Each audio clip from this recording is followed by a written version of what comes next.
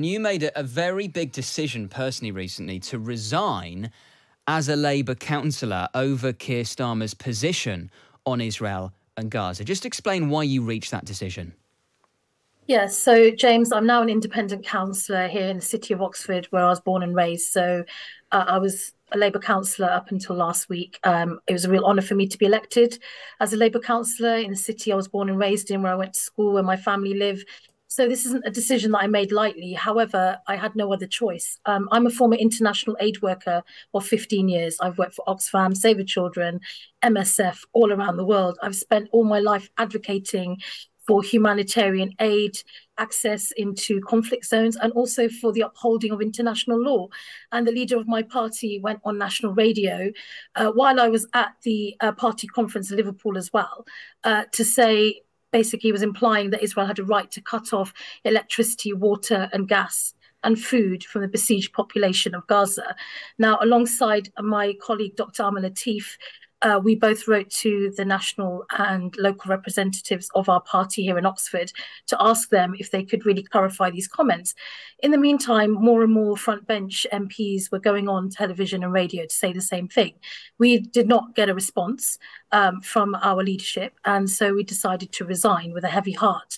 Now, since then, and particularly this morning, Lisa Nandy, who's a woman I have immense respect for and is a Shadow International Development Secretary, no less, has been on the BBC where she was asked multiple times by Victoria Derbyshire if she condemned effectively collective punishment of civilians in Gaza, and whether she was against Israel withholding those services, water, gas, electricity, and food. And she couldn't give a response. I think it's absolutely incredible that almost 2 weeks into this horrifying conflict, where Israelis are mourning their children and the people that have been killed in terrorist attacks by Hamas, and indeed waiting for their hostages to be returned, and increasing numbers of civilians are dying in Gaza, that this is the sort of line that's coming from potentially our next future government. And our government's doing no better. Meanwhile, in Israel, where people are mourning and where they are scared and where they are trying to hide from Hamas rockets, there's more call for peace. There is more call for, justice for Israelis and Palestinians. And for those of us who don't live in Israel or Palestine, for those of us who are outside of that context, we need to be really aware of what we're saying and what we're doing. So I, in good consciousness, could no longer stay as a representative of the Labour Party, and I had no choice.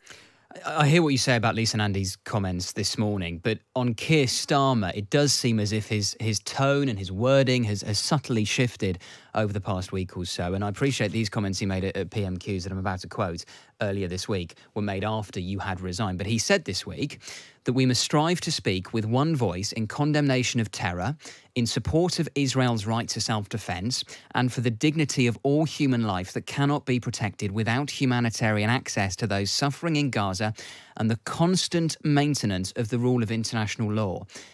Is there anything in that, Shaista, that you disagree with? I'll tell you what I disagree with, James. I disagree with the British government and the opposition still being unable to call for an immediate ceasefire, an immediate end to all violence in Israel and in Gaza. I'm sorry, but if the leader of the opposition and the Prime Minister want us to believe that they believe in peace, then that's the very first thing they need to do.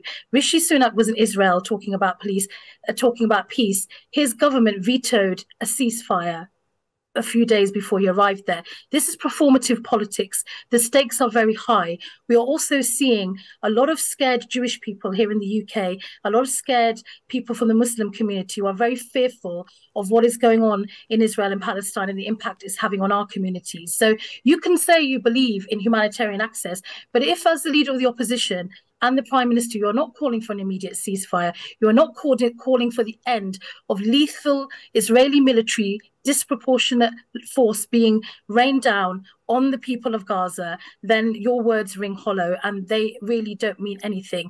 Now, for those international aid workers who are in Gaza, I've worked in conflicts. I know how challenging that work is. My heart goes out to them. But what I'm seeing currently in the UK is absolutely abysmal. It is horrific, the rhetoric that's coming from the government and also from the Labour Party. And I just want to end on this one point, James.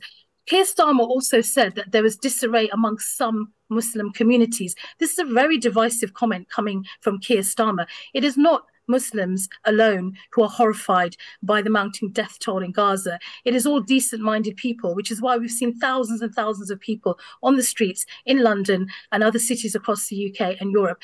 Israel and Palestine is not a Jewish or a Muslim issue. It's a human rights and a humanitarian issue, which sadly disproportionately impacts Jewish people and Muslim people who are also fearful of the implications of what's happening over there and how it's impacting our communities. And we need our politicians to frankly do much better than they currently are.